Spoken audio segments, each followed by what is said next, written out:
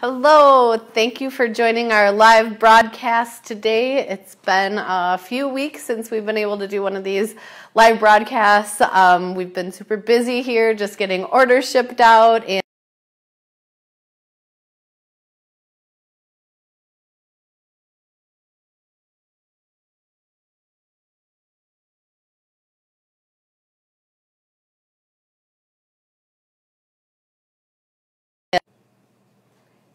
sorry, we're having some connection issues today, it seems, so hopefully we can keep going without any freezing of our stream, but we'll do our best to keep it going and everything. So like I said, we've been super busy and haven't been able to do these for a couple weeks, just trying to make sure we're getting your orders shipped out. Spring is in full bloom everywhere, it seems. We're getting a ton of rain here, which is good because everything is starting to bloom. Tulips and daffodils. Daffodils are still blooming, but kind of done here. But it's really exciting time of the year for us here. So the topic of today's live broadcast is growing your own fruit and vegetable plants. So when you think of Holland Bulb Farms, you probably think of tulips first and then other flowering plants that are grown from a bulb like a dahlia or a canna or a daffodil or a hyacinth. But we are more than just those bulbs. We also have a large selection of bare root perennials, indoor gardens. We sell seeds, and we also sell a good assortment of fruit and vegetable plants. So usually when you think of vegetable gardens, you think of your summer vegetables like a tomato or pepper or cucumber, zucchini, things like that, which usually when you're going to grow those types of vegetables, you're going to go to a garden store and buy a potted plant and plant it in your garden, or maybe start them from seed depending on your level of gardening skill. But there are also vegetables that can be grown from roots or tubers. And so I'm going to talk about those because those are the majority of the vegetable plants we sell are the types that can be grown by a underground tuber or a dormant root. And I'll also kind of touch on a few of the popular fruit plants that we sell that are grown from a bare root in one way or another. So let's get started with what I would call one of the most popular vegetable plants out there, the potato. So potatoes are grown from what are called seed potatoes. And I put these in air quotes because they're not like a seed, like if you went to a store and bought a little packet of seeds. They are actually the tuber, the dormant portion of the potatoes. And from these tubers, the eyes on the potato, which most of you are probably familiar with eyes, just from eating potatoes and cutting them yourselves, from the eyes is where the sprouts and new potatoes are going to form.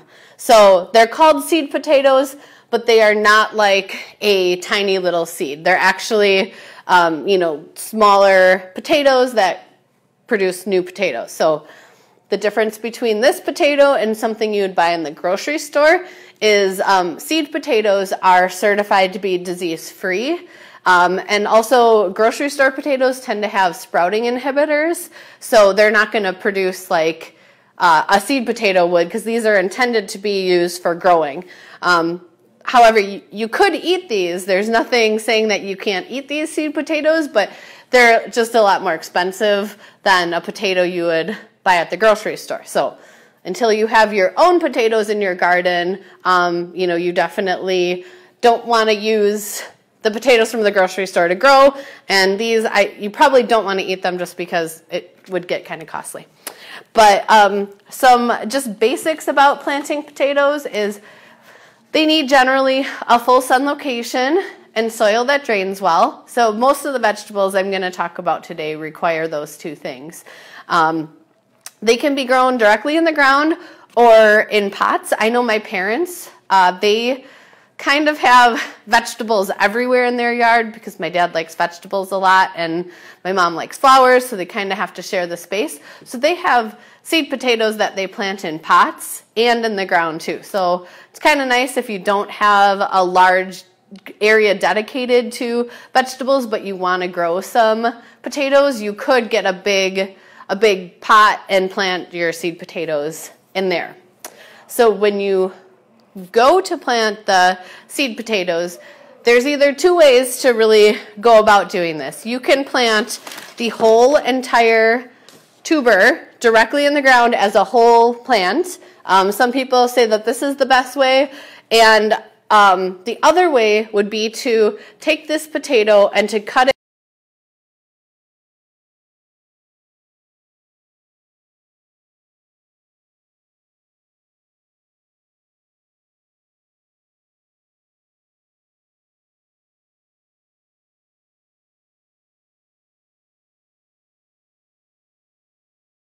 to the ground either as a whole or cut up into smaller pieces. And the other thing to note about the seed potatoes is often they will have sprouts, especially this time of year, and there's absolutely nothing wrong with that. That's actually a good thing, that they're going to take off a lot faster if they have sprouts. If you get a package like this package right here, these are French fingerling potatoes. They don't have sprouts, so if you want to encourage sprouts, you can force them to by cutting the potatoes into smaller pieces where the eyes are and then placing them in a warm, humid, bright area, and that will force the sprouts to form after about 3 to 4 weeks. But like I said, a lot of times the potatoes this time of year are starting to form some sprouts, so that's usually not necessary. That's usually more necessary during the early season. And then, so once you have them planted and you notice sprouts above ground forming, it's really important that you continually cover the sprouts and the potatoes with a couple inches of soil, because if the tubers are exposed to the sun, this causes them to turn green, which causes you to have bitter potatoes, and I'm sure no one really wants to have bitter potatoes. So that's definitely one of the most important things, is that you continually cover the potatoes once they're planted with soil. So we do have a blog on the Bulb blog, Growing Potatoes 101, and that has more details on the actual planting process of growing seed potatoes. So I would definitely, if you are thinking about planting potatoes, I would go to thebulbblog.com, or not the bulbblog.com, and check out our article on growing seed potatoes. It definitely has all the information you need. And I guess one last thing about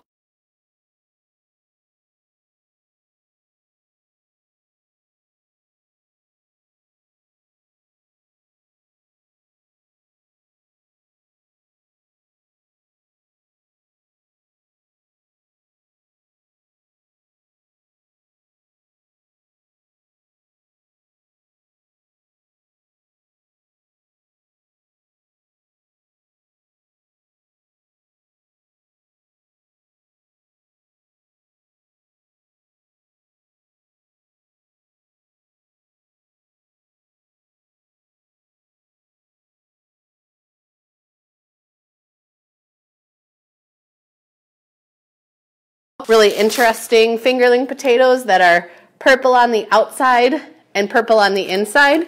So these tend to be less starchy and also high in antioxidants. So if you are a little bit more health conscious with your potatoes, I would definitely go for something like the Magic Molly that have purple on the inside and purple on the outside, because they definitely have the most health benefits of any of the potatoes that we sell. So yeah, I mean, we have a potato on the website for everyone's kind of need as far as what form of potato you like to eat. And, you know, if you don't have a lot of space, like I said, you can even grow them in pots, especially these smaller varieties like the Magic Molly or the Adirondack Red or any of the fingerling potatoes. So yeah, like I said, check out the Bulb blog on more information on planting seed potatoes, more detailed information, and of course we're always here if you have questions on growing seed potatoes if you've never done it before. So on to the next popular vegetable that we sell, which would be the onion sets, which is another, you know, the seed potatoes are confusing because they're not really seeds, but the onion sets, if you're not familiar, you may be thinking, what is an onion set? So basically, Onions can be grown from seed, but the most common way that they are grown is by set, which is these are like little baby onions from the previous year, and they're going to produce more onions. So onions are pretty easy to grow. They full sun, well-drained soil. You can plant them in spring. They're not as frost sensitive as potatoes. I would say if your soil is really cold, you probably want to let it warm up a little bit. But they mature in about 85 days after planting, and we sell red, yellow, and white onion sets. So if you know, having your own onions is important. If you cook a lot with onions, which they're kind of important to most things you cook, it's kind of nice to have your own onions that you grew yourself. These, like our seed potatoes, are GMO free, which is important to a lot of people to know, kind of know what you're putting into the ground and therefore what you're putting into your body when you harvest these onion and potato plants. So the last vegetable I'm going to talk about is a vegetable that when I was a kid I didn't like. It took me a little bit to kind of acquire a taste for it. I kind of resisted this vegetable for a long time, and I had friends who were like, it's very good, you need to eat it with butter and salt, and it's so good, and I didn't want to eat this vegetable. But then over time I started listening to them, and I did start eating asparagus. And so I'm assuming I'm not the only person out there who has maybe resisted asparagus because it's, it's a strong flavor, I guess I would say.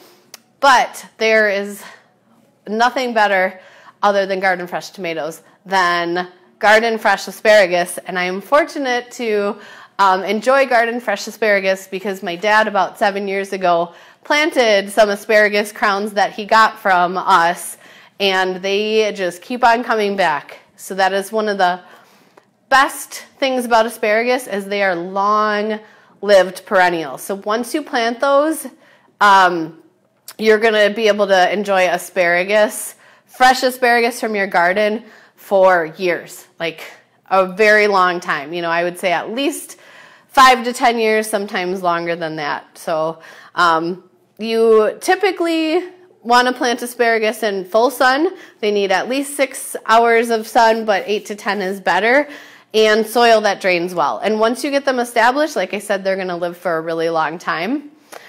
They are grown by what is called a crown, which is essentially like the root portion of the asparagus. So when they come in this package,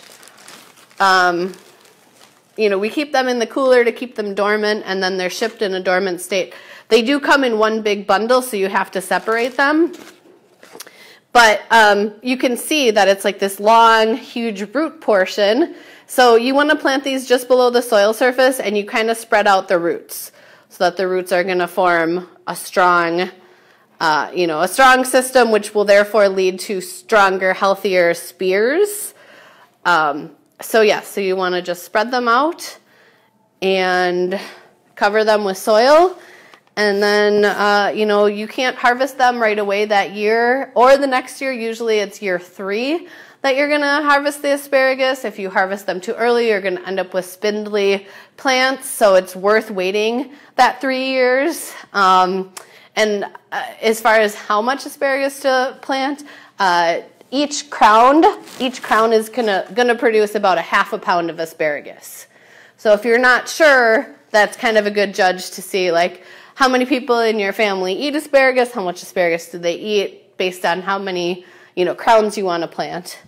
But you definitely can plant them in a row, like in one open space, or you can be like my dad and kind of take over my mom's perennial garden and plant them throughout. So you have to have someone in your life who enjoys asparagus as much as you do to accomplish that, but he doesn't have a whole dedicated space to them. They are planted throughout their garden, and it's worth it for that fresh asparagus because it's just really, really tasty when you know that you can just go out to your garden and cut off those asparagus spears. So those are the 3 vegetables, the potatoes and the onion sets. If you're in a cold climate, like you're definitely going to have to plant them every year, but the one nice thing, like I said about the asparagus, is this is a perennial vegetable that is going to return for several years. So it's kind of nice to know that you don't have to go through the process every single year of replanting these things. But I've also had potatoes from my parents' garden, and they are so delicious. They usually grow some of the blue varieties, so at Thanksgiving we usually have blue mashed potatoes, which I find to be really good. They just have incredible texture and flavor. So if you haven't grown any of these root vegetables, or they're not root vegetables, but any of these vegetables that grow from a root or tuber, I highly suggest that you check that out this spring and summer and give at least one of them a try, because it's definitely worth it. So on to the fruit plants, which we sell pretty much berries as far as fruit plants go, and also rhubarb. I think we're sold out of the rhubarb right now. So I kind of want to just touch on some of the most popular fruit plants that we sell. And the first one I'm going to talk about is the blueberry plants. We have 3 varieties. This is Patriot, which is a popular cold hardy variety, Blu-ray, and there's one other variety. I'm just kind of drawing a blank on what the name of, Jersey blueberry is the third one. But so they come as just a little plant start. We also keep these in our cooler, except for, some that we're getting ready to ship. So some might have leaves, but they might just be the stem and have some buds forming.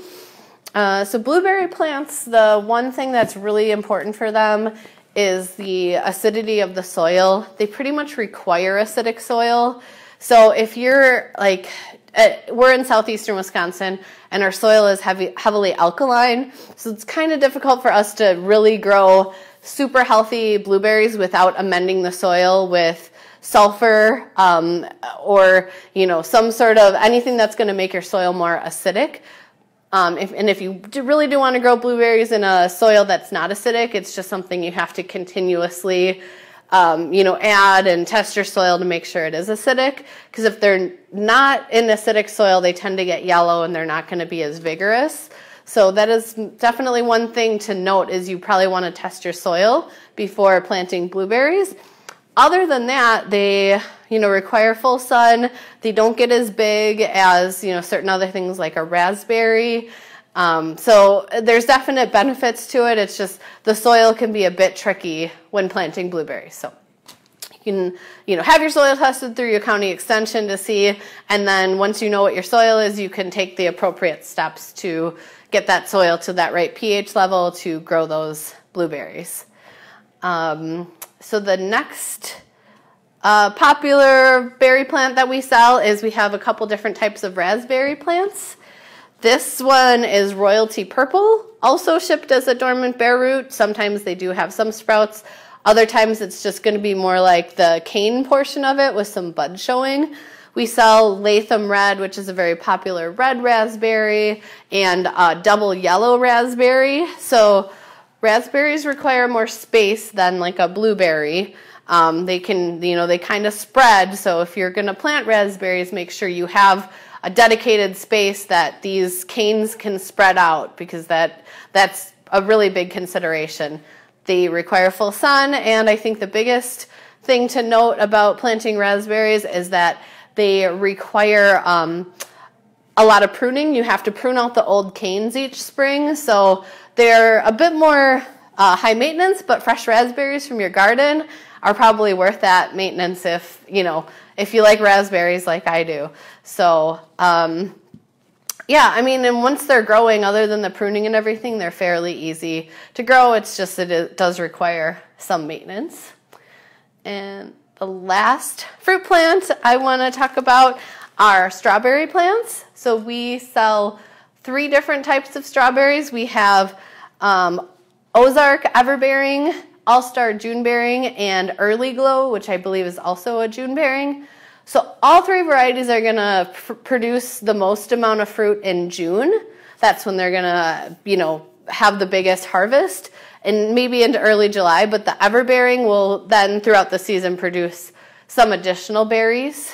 And Early Glow is the easiest to grow and the suggested for beginners. I believe June bearing is one of the sweetest, but these strawberries, just like the asparagus, there's 10 roots in a package and they come bundled, so you have to really take a close look because they're, bundled together, but they are 10 separate roots, and you can see they have a little bit of growth forming on them. And yeah, you just kind of separate them out and plant them. And I do know, I haven't personally grown strawberries, but I do know the thing to note with the strawberries is you do have to thin them out and everything, and make sure the bunnies don't eat the strawberries, or your dog, because I think that happened to my mom once. So, but you can grow strawberries in planters and pots, and kind of a fun project for the whole family. So, yeah, I mean, that's kind of the basics of our most popular fruit and vegetable plants. We do also sell garlic and shallots and blackberries. So if you're thinking about growing your own fruit and vegetable plants this year, I definitely suggest checking out our website, hollandbulbfarms.com. Most products have information on planting on them, and also have information on bulbblog.com on some of these varieties too, if you're just not sure what you're getting yourself into. But it's definitely worth it to get your hands in the soil and grow your own fruit and vegetable plants this year. So hopefully I was able to provide some information for you and, get your wheels turning about planting some of your own fruit and vegetable plants. And I thank you for tuning in. And if you have any questions or comments about any of these, leave a comment below, and we'll be happy to kind of give you more information or point you in the right direction on growing your own fruit and vegetable plants. Thanks.